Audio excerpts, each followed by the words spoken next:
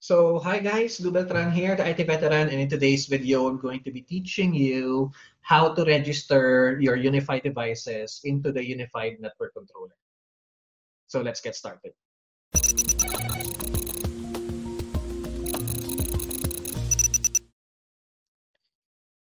So as you know, Unifi Network Controller is a software-defined networking equipment, meaning the intelligence of all of the ubiquiti devices that you will be using in your infrastructure needs to be hooked up to the unified network controller because that will be the brains of your network and Wi-Fi operations. So let me teach you how to register your unified devices into the unified network controller.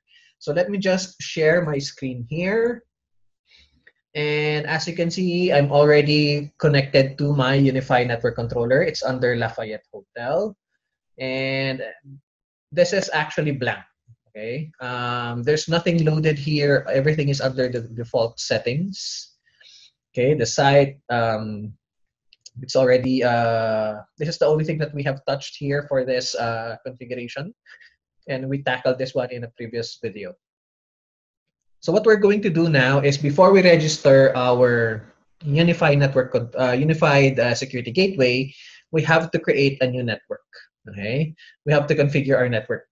So as you can see, this is the default network for the local area for the LAN. It's 192.168.1.0/24, and the WAN is currently set to PPPoE.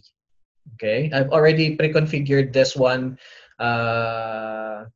with the correct PPPoE settings coming from the ISP so that once the security gateway registers, it will also download this configuration into its memory. So common settings, let's just use the default DNS 8.8.8 and 1.1.1.1. Okay, so let's just save that one, and that's already saved in our unified network controller. So that's the only thing we have changed here. We haven't created any wireless networks yet because we haven't initialized on any access points as of the moment. So let's just go back here to devices, and you can, as you can see, there's nothing here. So there are two ways for you to register your unified devices. One is via GUI, and the second one is via SSH. So we're going to be doing both so that you can see how it's done, okay, on both sides of the field. So let's log in first to our unified security gateway. So here's the current configuration. Okay. So it's currently connected to the internet, but it's not connected to the unified network controller. So how do we do that one?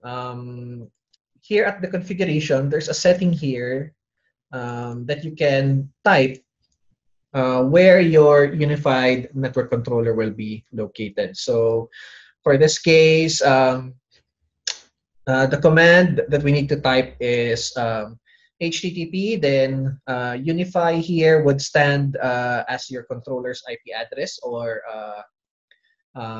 internet link. Then you need to enter colon 8080/inform. So let me type in the location for my unified network controller here.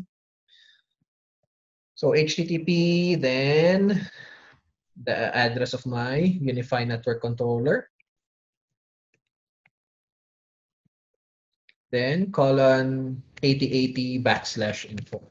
Okay, so that's how you, then once you have typed this one, just click on apply settings, and your unified security gate will actually contact your unified network controller and try to register itself there. The second method that you can do if you don't have access to the GUI, or if you're a CLI type person, you can actually go use terminal emulation program and connect to your Unifi devices via SSH. So for this case, I've already downloaded PuTTY, and I need to type the address of my Unifi security gateway.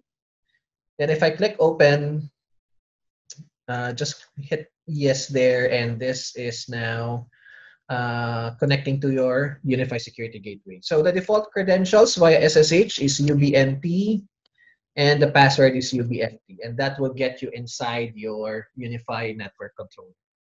So how do we register it? How do we register the Unifi Security Gateway via the CLI interface? There's a command called set inform.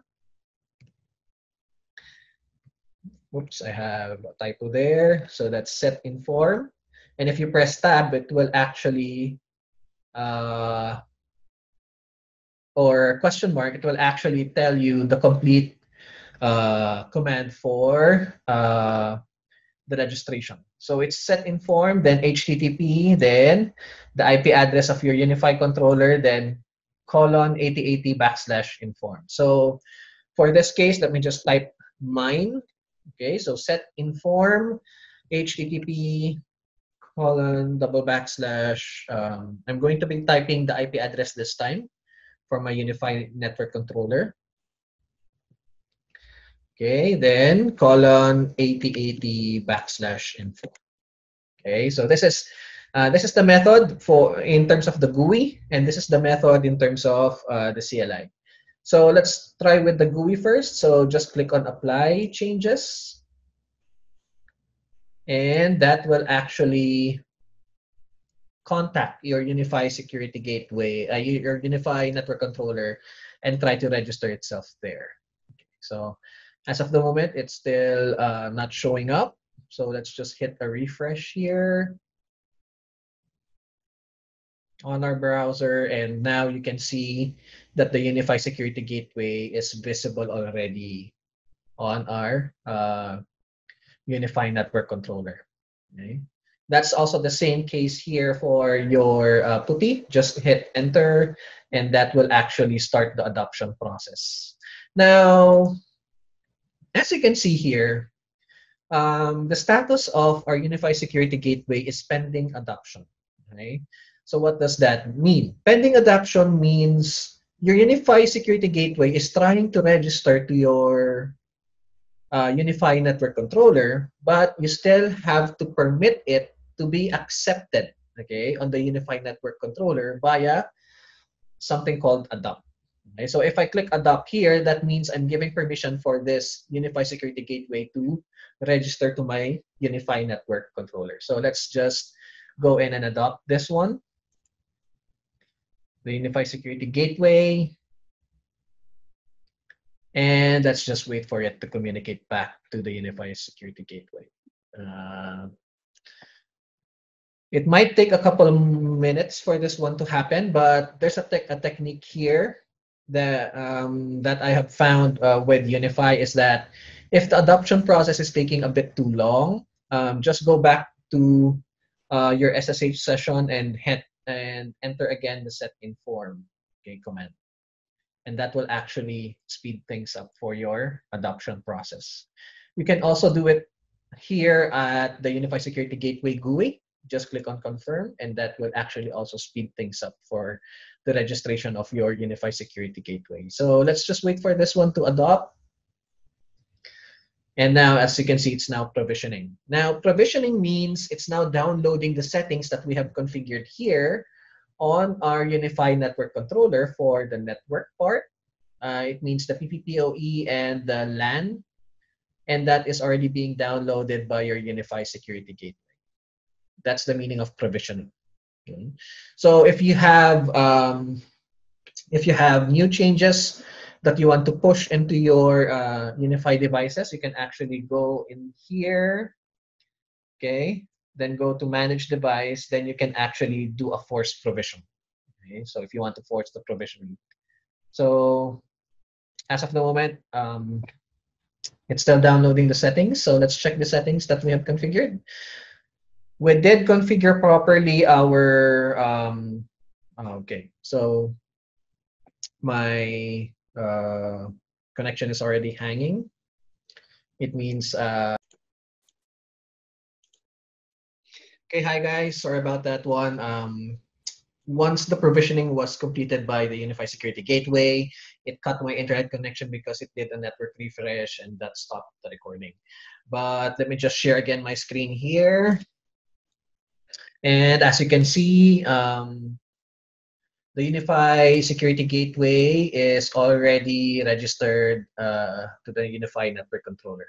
And it stopped provisioning already because it already got downloaded the configuration from our Unify network controller. So let's just check the settings out here for our Unify security gateway. Here's the temperature, and the WAN connection is here. And this is the IP address for my uh, internet connection. You can see that there's a LAN connection here already. Okay. Then on the ports, I have LAN 1 connected to my computer. Then WAN 1 connected to the internet. And configuration, you can actually change the name. Okay, I've already changed the name of the Unified Security Gateway to Lafayette Hotel USG Pro A, and just click on save, and that will provision and rename your security gateway to that name. You have also have services here. You can actually register this one to your SNMP or Simple Network Management Protocol server, so that you can actually do some monitoring on it and logging. On the advanced, we'll tackle this one on a future video. Managed device is this is where we can do custom upgrades, downgrades on our firmware. Force provision is it means that you can actually force your provisioning. If you want this device to be removed from your Unify security gate, Unify network controller, you can do that. You can do it here, and you can also transfer this device to other sites that you have for under your Unify network controller. Then you can also do a download device info. This is used by Unify support for them to troubleshoot your device. And common settings for this device can be accessed here at the settings. So you can actually click here, and it will route you to or forward you to the settings page. So that's it, fellow IT engineers, for this. So that's it, fellow IT engineers, for this tutorial on how to register your Unify devices to the Unify network controller, okay, using the adopt and set inform commands. So that's it, and I'll see you on the next video.